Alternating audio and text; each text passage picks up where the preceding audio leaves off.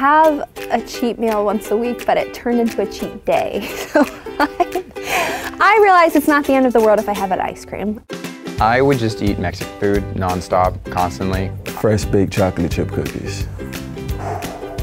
Well, I've been crushing a lot of Oreos lately, so hopefully there's no repercussions to that. Oreos. I have a sleeve of Oreos every Wednesday night. It would be like a barbecue bacon burger, but instead of like a bun, it would be like 2 slices of pizza.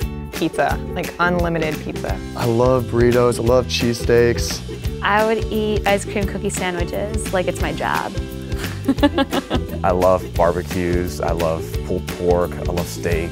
Some mac and cheese, it's one of my favorites. Maybe like 3 white chocolate mochas instead of 1. Then I'd be bouncing off the walls.